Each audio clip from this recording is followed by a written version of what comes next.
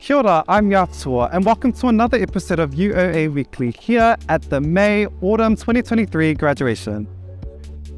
Congratulations to all our graduating students. We wish you all the best in your future endeavours. Do you want to have an opportunity to connect with marketing professionals from the Marketing Association Company? Head on down to MDC's Speed Networking event on Wednesday the 10th of May at the OGGB building. Get tickets now through the link. Are you interested in the United Nations?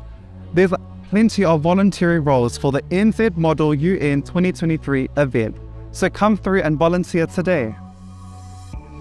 Come along to a Zumba dance style class followed by a delicious breakfast to help fundraise for the Breast Cancer Foundation NZ through their Pink Ribbon Breakfast initiative.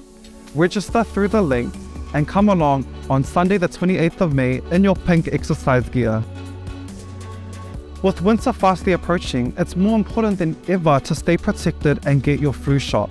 Flu vaccines are available and free for all enrolled students, and there's a different variety of options for everyone on campus in different spaces at the University of Auckland. In celebration of Te Marama Pū Oro o Aotearoa NZ Music Month 2023, jazz staff at Te Whare o ngā Pū Kōrero Pū Oro School of Music share 7 great moments in Aotearoa jazz history. Read more about this at the University of Auckland website. Join Bioengineering Institute for a memorable showcase from May the 9th to the 14th, 10 AM to 4 PM daily. Get free tickets now and get a glimpse into tomorrow with more than 40 fun interactive demos.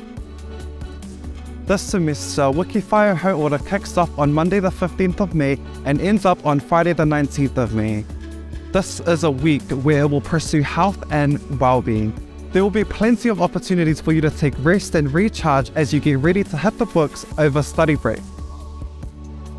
That's it for this week. For more information and to contribute to UoA Weekly, check out the What's On page at the University of Auckland website. Have a great week.